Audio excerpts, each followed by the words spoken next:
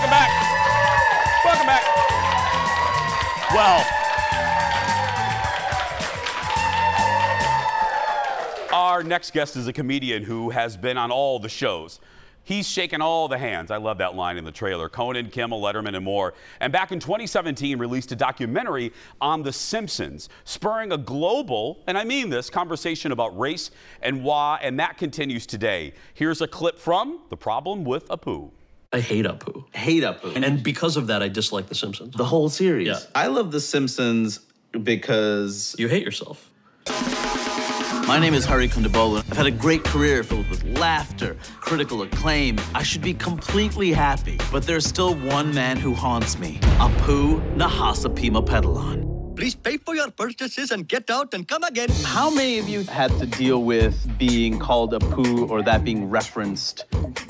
The Simpsons stereotypes all races. The problem is we didn't have any other representation. Cabby, cabby, cabby, deli, deli, deli. Doctor. You know that a white guy does the voice? A white guy doing an impression of a white guy making fun of my father. How do you feel about that? Oh, I'm making a movie about how much I dislike it. Right away. I love this so much. Please welcome to the show, Hari Kondabolu, everybody. Oh, hello. I'm Minneapolis. How you doing, my friend? Doing well? I'm good, Jason. Thanks for having me. No, man, thank you for doing this. I love this documentary. And there's so many lines that I wish this was a 10-minute conversation, but let's start with this. For people who are not aware, this started on a show about 10 years ago, right? Yes. This movement. Can you kind of explain how it started? I don't know if I'd call it a movement. It was a moment. Let's call it a moment for you. A moment. It was definitely a moment.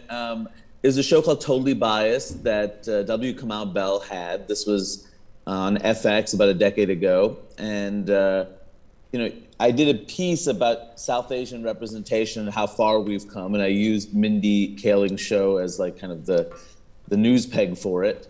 And how great it is that a South Asian woman has a show. And I went over the history of what it was like before this moment. And one of the big pieces of it was Apu from The Simpsons and how that was the only form of representation we had, like nationally, maybe even globally as Indian Americans, you know, for like a decade. So it got a lot of laughs. And I realized that people really loved that piece of that, you know, of that monologue, and I kept hearing about that piece from that monologue, and it became clear that, you know, a documentary would be cool. People would be interested. Well, that's what struck me is the fact that I didn't even connect the dots as I'm consuming it, and I think that's part of the point of the documentary.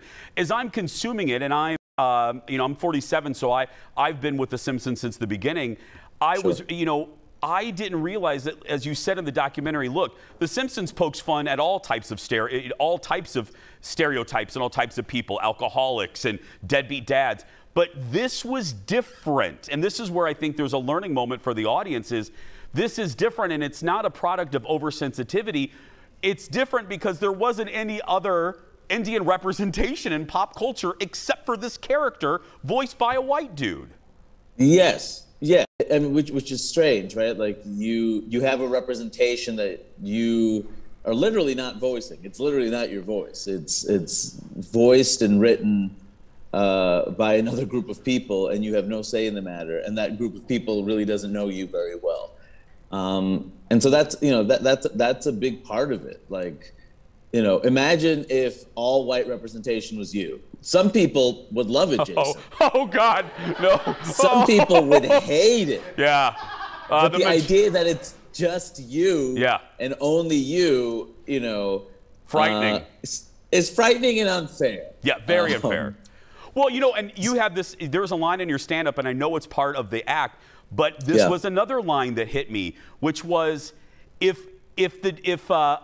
my God, why is if Hank Azaria, and listen to this audience, because this isn't being overly sensitive. If Hank Azaria did that impression in front of Hari at a bar, Hari says you would smack the blank out of him. But why is it acceptable to do that very same impression on television for 30 bazillion seasons? That really struck me.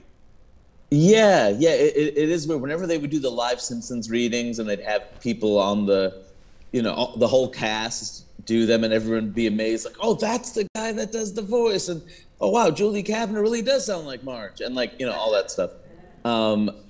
It was always weird when Hank Azaria did the voice of Apu. I'm like, we're okay with this.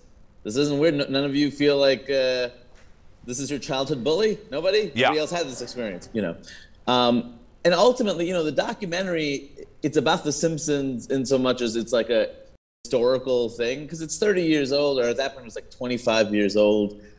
It really kind of doesn't matter, It's more about the progress we've made and the fact this thing still exists and what this says about where we were, and where we want to be, really, more than anything. And I think the where we are and where we were is so beautifully kind of shown in the documentary. When you talk to your mom and dad, when you show your mom a scene of The Simpsons, and your mom isn't as offended or isn't as bothered as you are, I found that fascinating.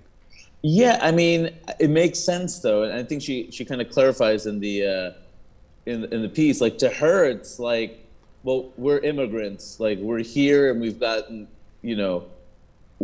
we're fortunate to be here. I mean, there's the gratitude that she has, and also their day-to-day was like incredibly difficult. Like, they were just trying to make it in a new country.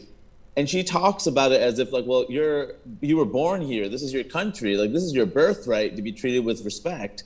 It's a shame that she, like, almost implies that, like, as immigrants, like, yeah, we don't expect respect. But even though it's probably fair, considering how America treats immigrants. But like, for me, I'm like, that was cool to hear. Like, no, you deserve everything that every other person deserves, and respect is a big part of that. Absolutely. And I love how she called out your hair too, and that your mom is. I could watch watch just a whole show about your mom. I got to tell you, your family's fantastic. Well, I'm so excited, my friend. Thank you for doing this. Thank you for coming on the show. I think absolutely. I think you have really. We've had our show's goofy, but we've had two kind of educational moments, and I just really appreciate your time. I appreciate that. I just want to let the audience know that I am a stand-up comedian who makes jokes. I'm not just documentary filmmaker that likes to kill cartoons. I know. So I was gonna say I was gonna end with that, Hari, because I didn't want the audience to think that you're this uber serious, like you're working for Vanity Fair. He is a comedian, y'all. He is a comedian. Yeah. Yeah. Notable killjoy, Hari Kondabolu. Thank you. Give it up for Hari, everybody. Catch him Saturday night at the Cedar Cultural Center. Tickets are available at first-avenue.com. And he also comes from, he doesn't hate The Simpsons. So it's like a 49-minute watch. Go see it on HBO Max. We're going to take a break. We'll be back right after this. Great conversation.